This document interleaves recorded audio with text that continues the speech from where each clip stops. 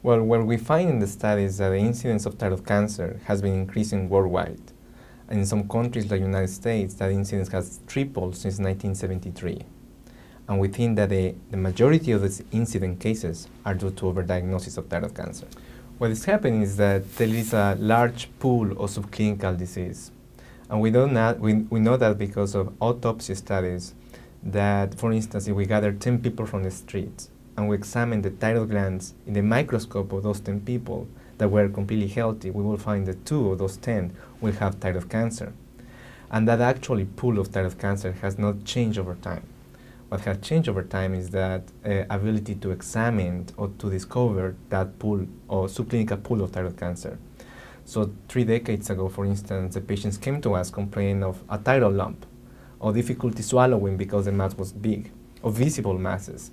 Now the vast majority of the patients come to us because they found the thyroid cancer incidentally because of CAT scan of the lungs. And those patients are asymptomatic.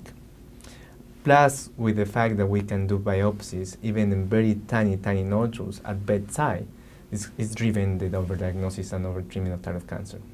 Well, it's very similar to prostate cancer. In fact, I think in the area of overdiagnosis, prostate, breast cancer, and thyroid cancer are probably the ones that are overdiagnosed and overtreated.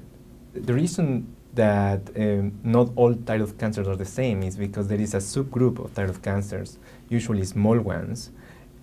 They belong to a subtype of thyroid cancer which called papillary type. And those ones are indolent kind of thyroid cancers. And we know because some studies already were conducted that follow the patients that were treated with surgery and were not treated with surgery. And the ones that were not treated with surgery and have these very small thyroid cancers, they did not have a rapid progress of the disease. They did not metastasize, and actually they did not die from thyroid cancer.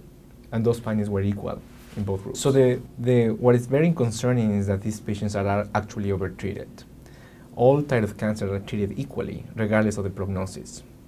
So what we're recommending is that for this group of thyroid cancers, the one that is small and indolent, the papillary type, we're recommending to do randomized clinical trials of patients with active surveillance and patients without active surveillance. But until we get to that point, I think we have to do some changes.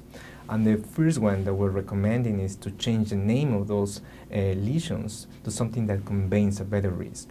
We are suggesting renaming these lesions as microplique.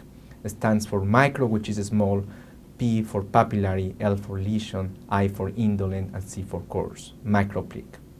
The second recommendation is that these patients should engage with their clinicians in a shared decision-making fashion to discuss about the uncertainties and benefits of active surveillance versus surgery.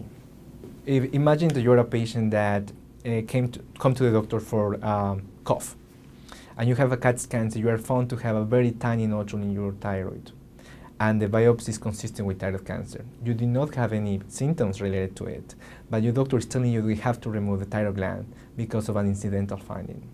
Many of those patients, my feeling is that they might be okay just watching these lesions. So that is why we're also trying to give or change the name of these lesions, to trying to remove the cancer from them, to convey a better risk.